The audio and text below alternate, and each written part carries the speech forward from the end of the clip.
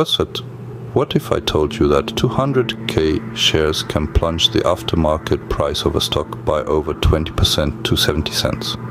Intriguing, right?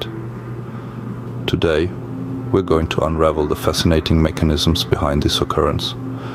We'll explore the world of aftermarket trading, delve into the concepts of volume and liquidity, differentiate between market orders and limit orders, and even touch on the phenomenon of mass selling and the role of psychological factors.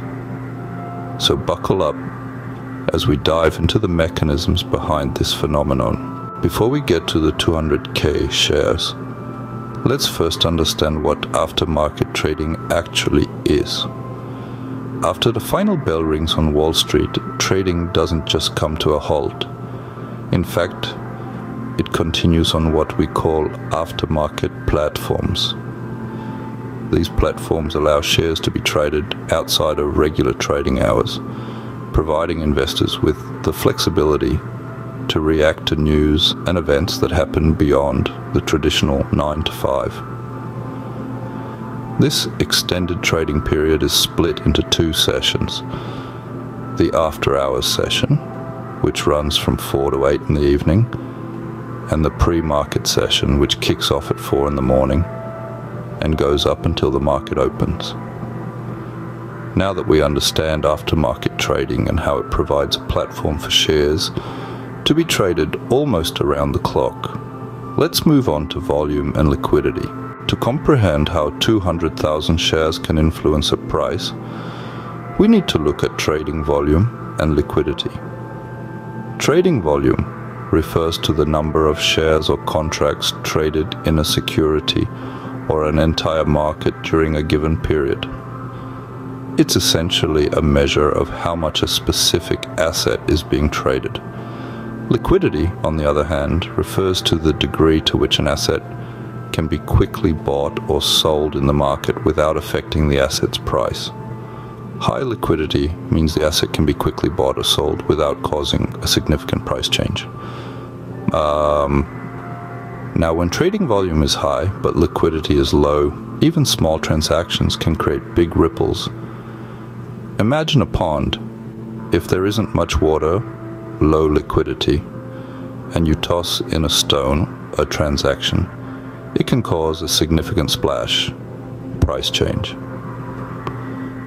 With this understanding, let's look at the difference between market orders and limit orders. Market orders and limit orders are two types of orders that play a crucial role in price movements. Market orders are orders to buy or sell a stock immediately at the best available current price. They're like jumping into a taxi and saying, "Drive." You're in a hurry and don't care about the fare. On the other hand, limit orders are more like hailing a taxi and saying, "I'll ride if you take me there for $20 or less." You're specifying a price, and the trade only happens if that price, or a better one, is available. Now imagine a scenario where there's a surplus of market orders, and these orders are mostly sell orders. This can drive the price down, especially if there are few limit orders to support the price. It's like a bunch of people in a hurry to sell, but not enough buyers willing to meet their price. Now let's examine the phenomenon of mass selling. 200k shares might seem a lot, but it depends on how they are traded. Picture a scenario where a large number of sellers decide to liquidate their positions all at once using market orders. This could trigger a rapid price drop, particularly if there aren't enough buyers placing limit orders to support the price. It's a phenomenon akin to a stampede, where the rush to sell overwhelms the market's ability to absorb it all. Sometimes, psychological factors also come into play. Emotions can be a powerful force in the stock market.